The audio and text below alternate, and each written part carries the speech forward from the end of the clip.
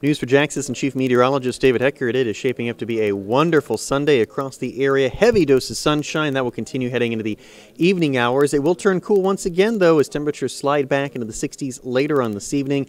Daybreak tomorrow morning, not as chilly as this morning, with overnight lows in the upper 50s and low 60s, and plenty of sunshine as we head into your Monday as well, with temperatures back into the low 80s. Tropics, just one area we're keeping an eye on in the North Atlantic. Low chance development, and even if it were to get going, it's going to stay well away from the state of Florida. So hurricane season pretty much over and done with, it looks like, for the Sunshine State. 3-day forecast, a lot of activities going on today, and it's going to be great. Numbers in the upper 70s, low 80s starting on Monday. Rain chances return on Wednesday, and then another rain chance for the Florida-Georgia game on Saturday. Janice will have the very latest on those rain chances and temperatures for the work week later today on News4Jax and news4jax.com.